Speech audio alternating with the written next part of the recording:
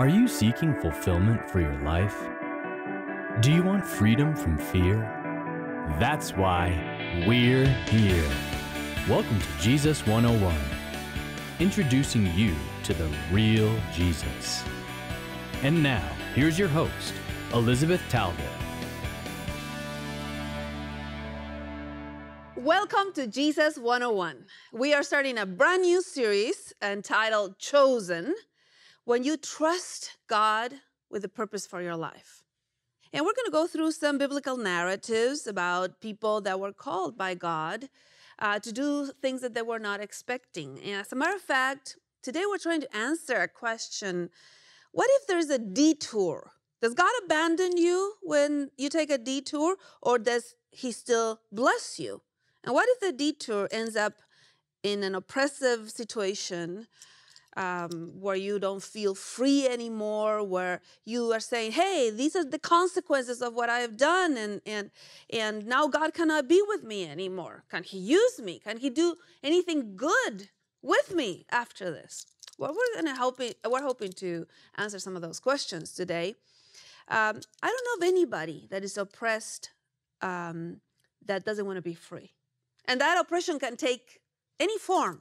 It can be jail, or it can be an abusive relationship, or it can be just a storm that you are feeling stuck in emotionally or spiritually, or maybe you're addicted to drugs or some other kind of chain that you're saying, well, can God be with me if I'm oppressed, if I am enslaved? Can He help me?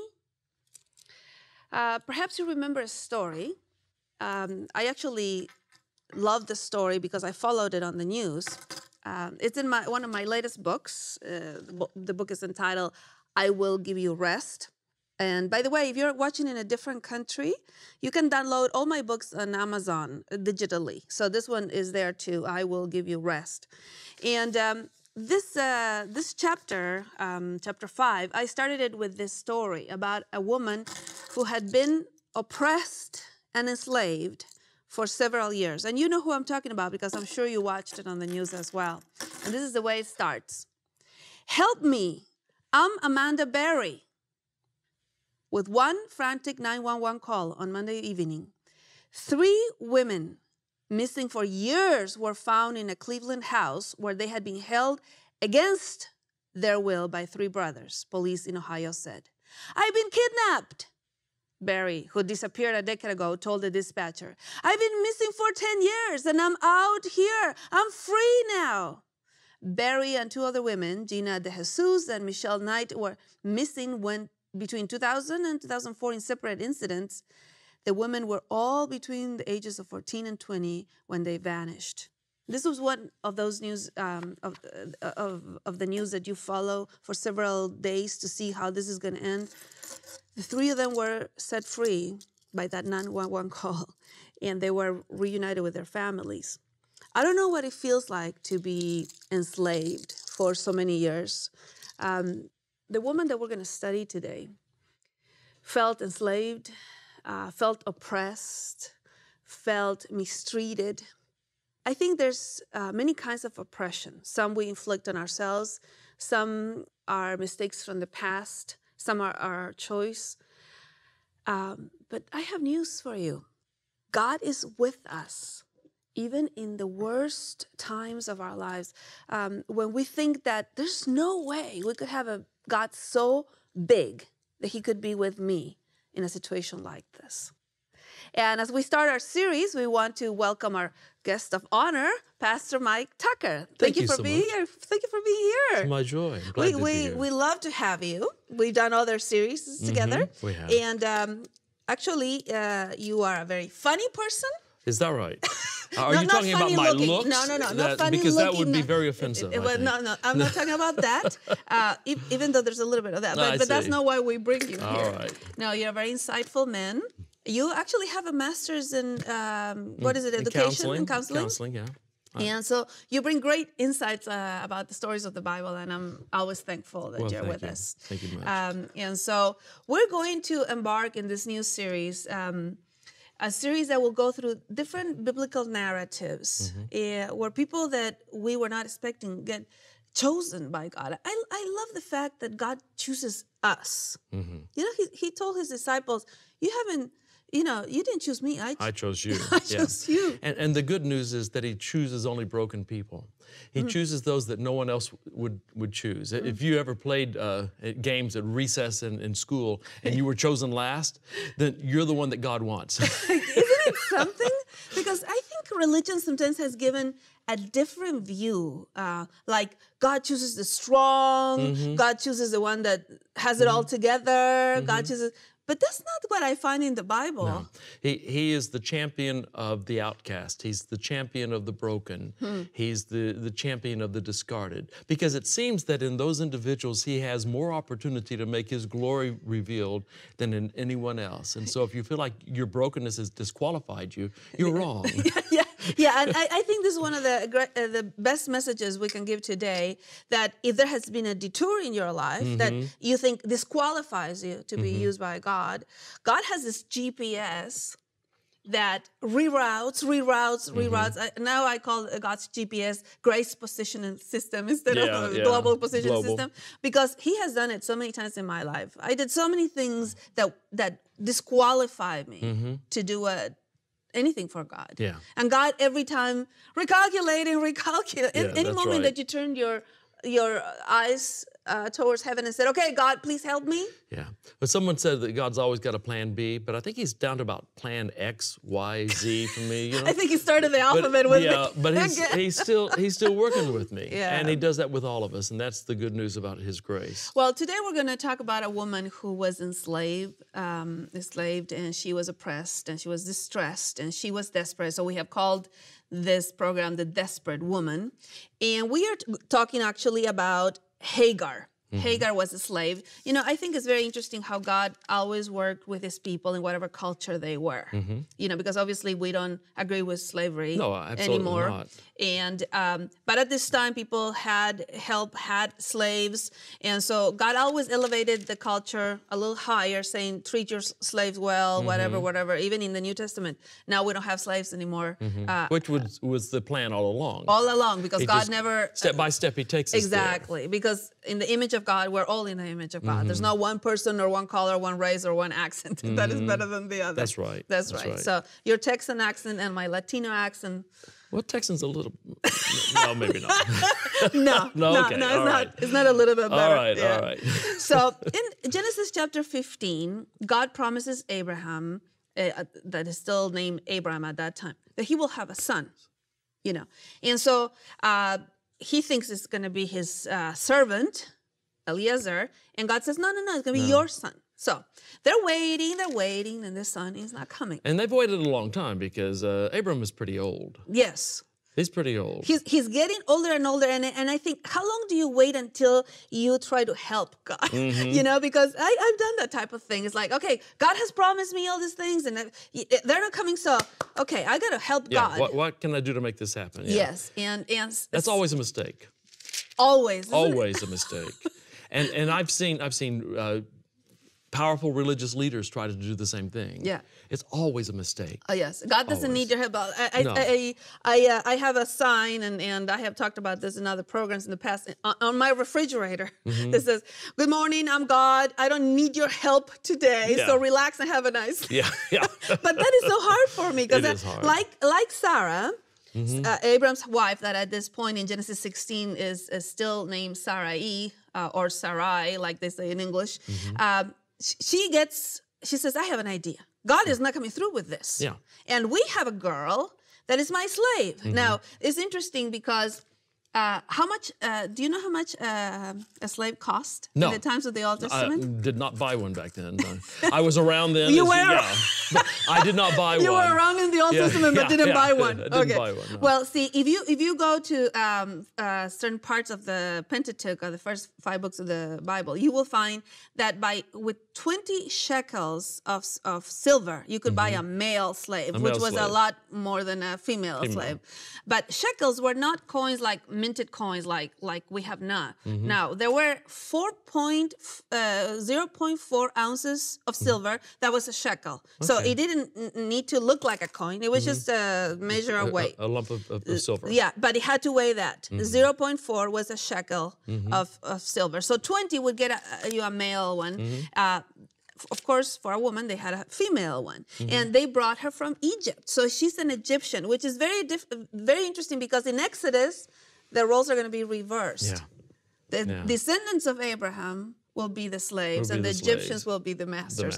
But here we have the Egyptian is the slave, and Abraham is the master. Isn't it interesting how roles get reversed? Yeah, and obviously to be a slave is not a good thing. Yeah. I guess if you have to be a slave in the household of one of the few people who worship the true God on the planet at that time, who's going to treat you more humanely, would be a better place to be. Yes. But still, this is not a good thing. Yes, and you are expecting the humanely part, and all of a sudden we're a little shocked here with what happens on Genesis 16. So let's get started reading perhaps the first 2 verses of... Now Sarah, Abram's wife, had borne him no children, and she had an Egyptian maid whose name was Hagar. So Sarah said to Abram, "Now behold, the Lord has prevented me from bearing children. Please go into my maid. Perhaps I will obtain children through her." And Abram listened to the voice of Sarai. So Abraham, like Jacob will do later, he says, okay, whatever you say, give and me... by the way, this was not out of the ordinary for a woman to offer her handmaiden to her husband to raise up children for her. But it's very interesting because it says in verse 3 that Hagar the Egyptian, her maid, was taken. Taken. These verbs say she didn't have a choice on it, on the matter. So she was taken and given to her husband Abraham as his wife. So not only was she trying to get children, but now the servant becomes a wife. Well, if the child is going to be a child of promise, it needs to be with from a wife rather than just... Yes, exactly. So obviously she becomes his wife. This is quite an elevation for this slave girl. Whether she wanted it or not, absolutely. she's now been elevated. Yeah, so we have this happy couple. This is Abram and Sarai. Okay, and it's one of those couples that if they were on TV today, they're like the perfect couple. She's beautiful. He loves her. We could do a whole soap opera on them. But now we get a love triangle. And see, if you thought love triangles were only issues of soap operas, the Bible is filled with them because humankind has all kinds of problems. And one of the problems is when we want to help God achieve his plans. So let's keep reading from verse 4 on. He went into Hagar, and she conceived, and when she saw that she had conceived, her mistress was despised in her sight. Yeah, so let me bring the third woman. So we have a little triangle here. There we go. There's our little triangle. Okay, so she was only a slave. She was an Egyptian slave from the time when he had been in Egypt. They brought a slave, right? So she's supposed to work for her. Now she's his wife too. In the moment she conceives, she despises. Yeah. Well, after all, she's done something the old gal couldn't do. That's the point. I'm better than you. I finally got my due. I'm married to this rich guy. He's old, but he's rich, and I've done something you couldn't do. I'm bearing him a child. And your wife can't even feel like that because you're old, but you're not rich. Yeah, that's right. She's stuck with me, and I'm not rich. Yeah. She must really love you. You are a cruel woman. I don't know why I come back here. She must really love you. And so what happened was Sarah says, look what happened to me now. My own slave is despising me. Well, don't you love this wording? And may the wrong done me be upon you. No, I gave her to you, but you know what? This is your fault. No, don't start making fun of women because this is where we are. She gave her to him, and now it's his fault. Well, you should have said no. I don't know what. I should say okay to everything you say. But you know what? This is human nature, and I love it that it hasn't changed in all the eons of our existence. Your wife is going to get back to you after this program. It has not changed. Yeah, well, she said... People are people. Yeah, exactly. And she said, this wrong that was done upon me, she didn't say it was my idea. I gave my maid into your arms when she saw that No, she did leave out that detail. Yeah, it was my idea. She didn't say it. I was despising her sight. And Abraham said to Sarai, verse 6. But Abram said to Sarai, behold, your maid is in your power. Do to her what is good in your sight. He said, I don't want to deal with this. You stand on it. Do whatever you want to do. Even though she has my child. Yeah. Even though she's now my wife. Yes, you do whatever you want. So she starts treating her harshly, and Hagar decides, this is too much. I can't live like this. Who can live oppressed? You know, this desire for freedom and purpose in our lives was given by God to us. Oh, absolutely. There's not one human being that I know that doesn't have this, hey, I have potential, I have something, I don't deserve to be treated this way. And she left, but she found herself in trouble. Now, this was a detour. This was not God's original plan. The plan was that obviously Sarah would have one. Sarah got a little anxious, like many of us get sometimes with God, and she took a detour. Can God help us after we take a detour? Obviously. I mean, because I don't know of anyone who hasn't taken a detour. Do you know of anyone who has allowed God to work their will in their life perfectly? I actually don't. I don't either. Not even in the Bible, No, other than Jesus. you don't find it in the Bible. You don't find it in anyone else's life that I know of. God works with people who take detours. He's always got, he will reroute like the GPS does, and does me frequently, rerouting, you know, and make a U-turn. Yes. He will reroute you, but he always works with people that way. I am amazed about that part of God because I think everybody, one time I got this young adult that said, you know, I made so many mistakes in my youth. I did so many things that God doesn't approve. Now I want to settle down and get married. Do you think God can bless me with a good marriage after all I've done? You know, and I'm going, hey, let me tell you about, you know, David and Bathsheba and how God gave them the wisest man that ever lived, Solomon, from that marriage. From that marriage, You know, how God takes all things and works something good, which is... Yeah, it is amazing to me. It is. But everyone takes detours, and God works with detours. Yes. Because he's working with imperfect people. Imperfect people. And no one has messed your life up so severely that you can't be used by God. And look what happens next. She left, verse 8. Going back to Egypt. Yes, she's going back to her homeland. Hey, forget these people. I'm out of here. Yeah, I'm out of here. And so... the angel finds her in the desert. She doesn't have any water. She's needing water. She thinks everybody has left her, and the angel starts talking to her. Verse 7 of the same chapter. Now the angel of the Lord found her by a spring of water in the wilderness, by the spring on the way to Shur. He said, Hagar, Sarah's maid, where have you come from and where are you going? Those are two good questions to ask, by the way, whenever you're in crisis. Yeah, where have you come from and where are you going? Yeah, that's interesting. And she said, I'm fleeing from the presence of my mistress Sarai. Then the angel of the Lord said to her, all right, here's the answer, right? This is going to fix it all. Yeah. Return to your mistress and submit yourself to her authority. Are you kidding me? Yeah. I can't do that. I mean, she's treating me harshly, and this baby, I don't know where it came from, but, you know, it's not my fault. Yeah. And then the angel promises something that I have to tell you, there's nothing like it in the rest of the Bible. No woman without a man is promised descendants in this way. You know, these are some of the greatest promises of descendants, like to Abraham and other people, that you're going to have a great nation, multiply this and that, but never to a woman by herself. This is the only time. And this was a detour. Yeah. And God says, hey, I have it handled. Yeah. And you're going to be blessed. So he says, go back and submit, but understand this. Here's the but. Moreover, the angel of the Lord said to her, I will greatly multiply your descendants so that they will be too many to count.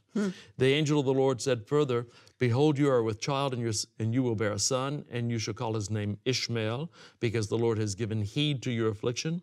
He will be a wild donkey of a man. His hand will be against everyone, and everyone's hand will be against him, and he will live to the east of all his brothers. Now, Ishmael means God hears. God hears. I love this name, Ishmael. See, El, everybody knows El means God, right? Like Emmanuel, God with us. Ishmael means he has heard me, or God has heard me, or God hears. Every time she called her son, it was God hears, it's time to get up. I love God it. hears, it's time for lunch. That's an amazing God hears, thing, isn't it? come here. Yeah. It's a constant reminder that even in our detours, God hears. God hears. And not only God hears, but she names God because she doesn't know who is this God. She has heard from Abraham and Sarai, but she has not met this God. And she says, wow, what an incredible God. And so she is going to give God a name. And this is the only time a woman gives God a name. So this is a very interesting narrative. Verse 13. Then she called the name of the Lord who spoke to her, you are a God who sees. For she said, have I even remained alive here after seeing him? So she called him, and the Hebrew is El Roi, the God who sees. Not only is he the God who hears, like Ishmael, but he is El Roi. This is a God who sees you, who hears you in your affliction. When you're alone at home crying and no one else sees, he hears the cries, he sees the tears, he is with you. Yeah, I think this is a very important lesson, and we are going to pause for a moment on this.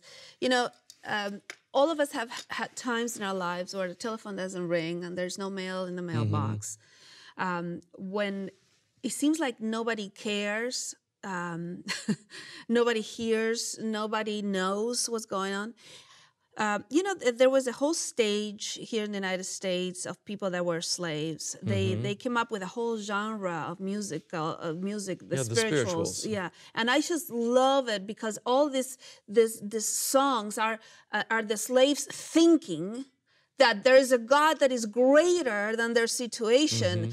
Swing low, swing chariot, coming to carry me home. Because this is not my home. You know, I'm being oppressed here, I'm a slave here, but I have inheritance over there. It is a heart crying out to the God who sees, the God who hears. Even in the midst of my oppression, he sees and he hears me, and I can trust him. Yeah, you know, I think one of the hardest times in my life, I had several, and you did too. One of them was my divorce from my first husband after 15 years. And I remember picking up a song and making it my divorce song, you know, and I kept singing it. Keep me safe till the storm passes by. And it was like, nobody else knows what I'm feeling, but you do. So in the hollow of your hand, keep me safe till the storm passes by. And this song, I must have sung it, I don't know how many times a day, because you feel nobody else knows what you're going through other than God sees you, God hears you. And you learn new things about God when the only thing you have left is God, and you realize God is enough. You know, I've not grown much when times were good. Wow. But when times are bad, I'm on steroids. Isn't it something? Yeah. You grow. There's no. You grow. Why is it that God has to allow sometimes certain things in our lives? I don't know if it's. I don't know why it is, but I do know that the best lessons are taught in the crucible of pain. It is. In fact, again, I've spoken of young pastors who have talent. But I know that in order to really be able to minister, they need some brokenness. Wow. Because we don't minister really until we become wounded healers. So true. Well, you know that this was not the only time that Hagar ran away. Eventually, she had the baby. And the baby grew. And Ishmael was the only baby in the house. Everybody was crazy about the baby until Sarah had a baby.